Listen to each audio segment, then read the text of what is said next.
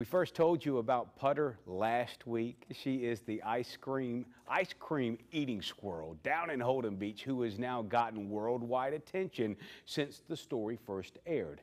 Now the owners are in need of your help.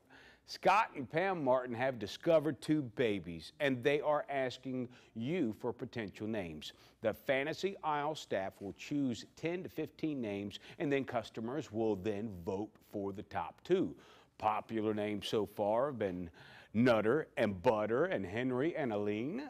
We have more information on our website about how you can send in your suggestions for two names.